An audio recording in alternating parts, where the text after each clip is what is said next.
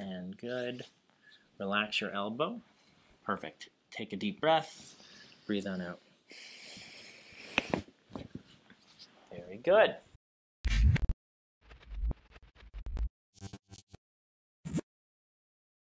What is going on, crack addicts? Welcome back to the channel.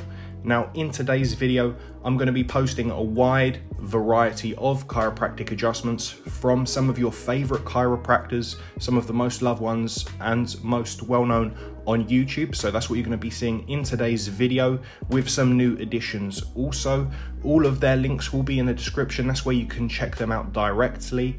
And if you haven't already, make sure you hit the subscribe button to the channel and make sure you turn on post notifications so you don't miss any content from the channel.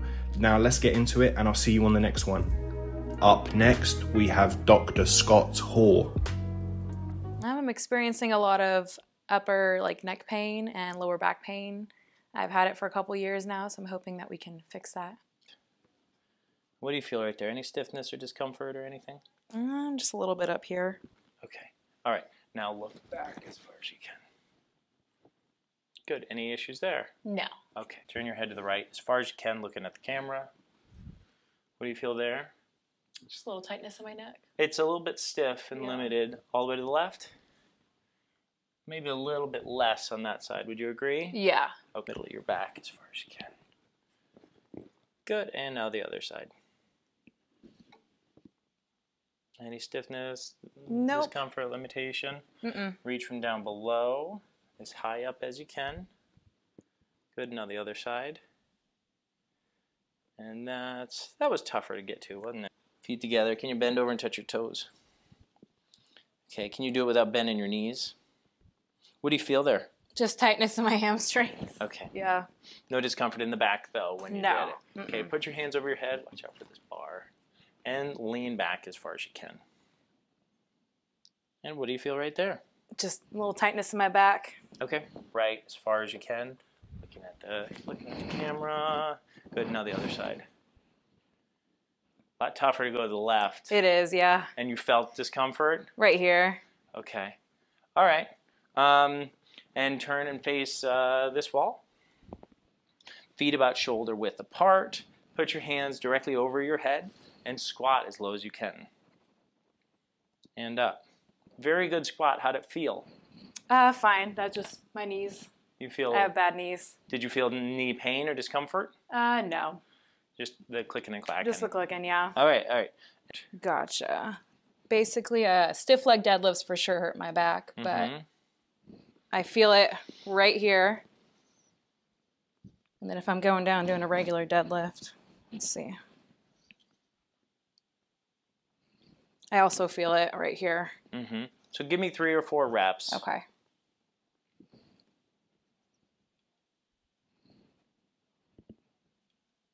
And you feel the discomfort right now as you're doing it? Yes, correct. Right here. Up to this point. Really nothing. I use lidocaine patches when it hurts. I'll crack my own neck, but that's pretty much it. Right there. Very good. And that was your first neck adjustment. It feels better already. All right. A little bit lower on the other side. Very good.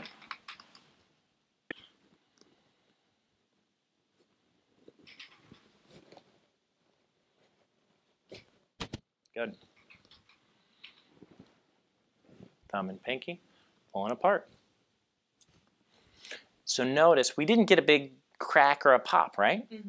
Yet that clearly made a difference with your strength, right? Yeah. That's what matters. The speed with which we manipulate presses a reset or inhibits the nerve, restores the normal proper function that we're looking for your neck to have. Bend your elbow, straighten your hand, and I'm going to pull towards me. Don't let me. Again, it's a little weak, isn't it? Did it irritate anything? No. Nothing? Okay, relax.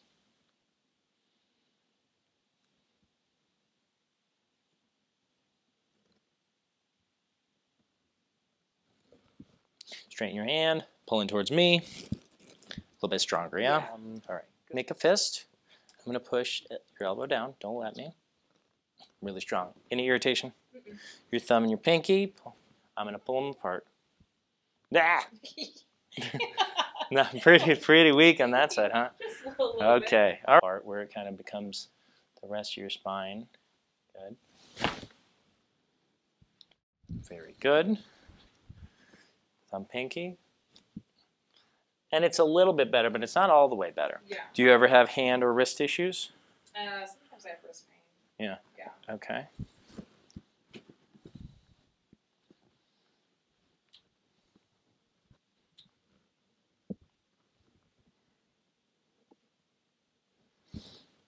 Pretty good flexibility in your wrist. Pinky. And we're way stronger, right? Better, yeah. Good. Elbow in at your rib cage, and I'm going to pull it out like that. Don't let me. Ready? And again. That was weak, wasn't it? Yeah. Okay. So we're in there. And good. Relax your elbow.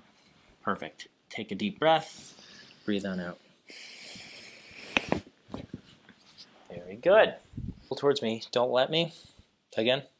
Yeah, plenty strong. Gotcha. All right. All right, so I want you to put your chin to your chest.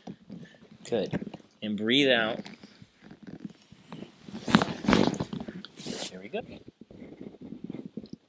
So look at the internal rotation difference here and there. Yeah. Big difference, right? All right. So I'm doing a hip manipulation here. Okay. So I'm going to drop it over here. And you feels like it wants to pop out, right? Yeah. Okay, good. No, we're doing it right.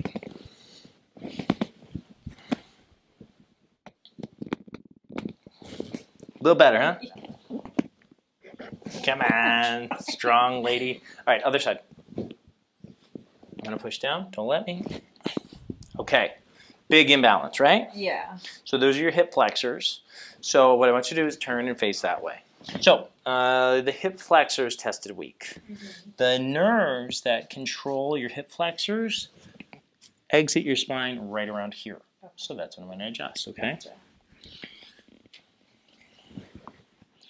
Breathe out for me. Good. Now push your leg down like so. Don't let me do that. Really strong. Other side. Pushing down. Don't let me. Again. Not so strong, right? Turn on your side. This side up. So your glutes just tested weak, which are an important part of deadlifting, right? Or just keeping your back healthy. So I'm going to adjust your sacrum, which is where the nerves out of there control that motion. Take it up. There we go. So both of them went pretty easy, so they were ready to go. So raise your knee up, hold it up right there, pushing down. A lot stronger, yes? Yeah. All right. Good. Good. And last one. Very good. Switch feet. Does that make sense to you? That Yeah. If the feet aren't moving well, aren't absorbing normal shock, then your hips recruit and move and activate differently. Makes sense. Having said that, your feet have pretty good motion, so. Okay, that's good. Up next, we have Dr. Doug Willen. C2. Oh, yeah, got it there. Definitely got it, right? Yeah. Oh, that's crazy. Perfect. Do you feel that? Yeah. So we gotta figure that out. Yeah, so she's got a lot of pressure here at L5, sacrum, L4, L5. And blow it out. Big breath in. Blow it out. Oh,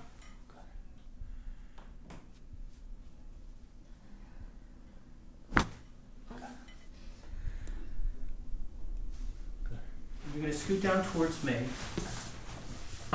And I'm going to secure your ankle here like this. Oh, okay. And this passes behind your head, but you'll have to help me so it doesn't pull on your hair, okay? So. Oh! That's insane! That's never cracked on me before. It was already cracking before we started. Yeah. Did you see that? Yeah. I thought the pre-crack was the crack, and then it just kept going. When I first started stretching, it started to pop twice. It went pop, pop. Mm-hmm. Then I did the big pull. How far down did it go? So far. Oh. Wow. Let's do another one, okay? Good. Now I'm going to have you lie on your side this way, facing this wall. It's tight, especially leaning back. Yeah. So we're going to try to, here, let me have this arm. We're going to try to create some space there for you and open that up a little bit, okay? So we're going to go right into here, L5 sacrum. Oh. Wow. I mean, there was pre-cracking and cracking, which is kind of cool. Some people only crack when you thrust into the joint with the impulse of the adjustment, but you were cracking just from the stretch, and then more cracks. Got it.